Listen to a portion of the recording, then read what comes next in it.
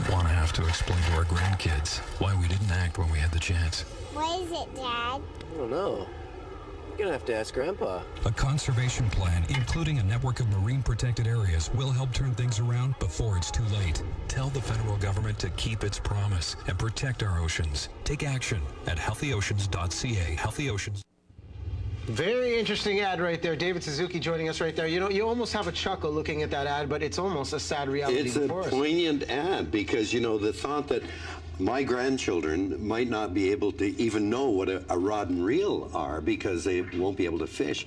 It's a very real possibility. The fish stocks have been depleted, you know, countlessly over the years. What is the key issue? You're looking at the Pacific North Coast in terms of the ocean. What are the key issues? What is causing this problem? Well, first of all, it's human beings, but it's an interrelated thing. We think of the oceans out there, but we know that the oceans and the land are related. If you clear cut a watershed, guess what? Salmon populations plummet. The salmon need the forest. Now we've learned that the salmon, actually, the forest needs the salmon. The salmon feed the forest by their carcasses being distributed through the woods. Now we know that the ocean is being affected by the atmosphere because the air now is full of more and more carbon dioxide, which dissolves at that layer, at that interface, into carbonic acid, and the oceans are becoming acidified. So they're all a part of a single system. Humans come along and say, oh, wow, empty oceans, let's put some fish farms here, and let's put some oil transportation routes down here. And we don't realize the implications of what we're doing are, over time, radically affecting the oceans. They cover 70% of the planet. They're critical to our very survival. British Columbia is a province heavily dependent on the oceans, and we don't even have an oceans policy. The federal government said in 1996, Oceans Act, we're going to protect the oceans. Didn't do anything. By 2002, okay, ocean strategy, and didn't do anything. Now we've got an oceans action plan, and nothing's being done. We need to protect areas. We know that marine protected areas where you stop any fishing or use of that ocean, leave it be very, very effective. They become areas where the fish return and become nurseries to provide fish for other areas.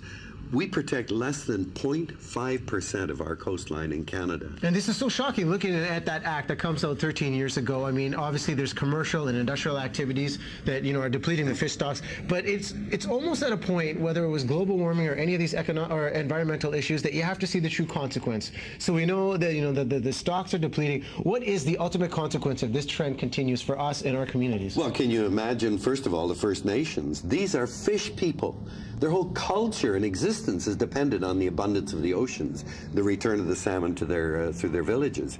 They're the ones that are most heavily impacted. The whole way of life goes out the window. But if we think that the fish and what happens to our fish stocks isn't ultimately an indication of what could happen to us. Our existence depends on healthy oceans, healthy forests.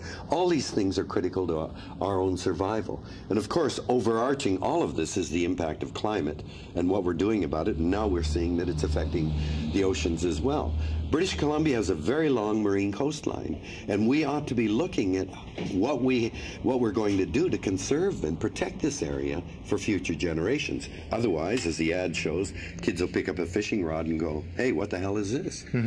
We had Alana Mitchell, author of a very important book, Seasick, on the show this week. And obviously the ocean is important in stabilizing atmospheric temperatures. So what happens now in terms of action we can take? The average person watching at home thinks, I want to do something to be a catalyst, to create change. What can they do, and how much is reversible at this point? Well, who knows what is reversible and what's not. We hope that if we can pull back on our assault on nature, like adding too much carbon dioxide and clear-cutting too many forests and all, that maybe nature will bounce back. That's what we've got to hope, that nature will be generous. But we've got to begin to discuss an integrated management plan of management and conservation and protection of a whole area. And that's what we're looking at now. There's this area called Pensima, which is the Pacific Coast, North Coast Integrated Management Area, a vast area running from Port Hardy all the way up to the Queen Charlotte Islands and the coast of Alaska. Let's look at this whole area and see what we can do now to manage it in an integrated way. way. That's the challenge. So there's going to be a meeting here in British Columbia on I think March 26th, 27th.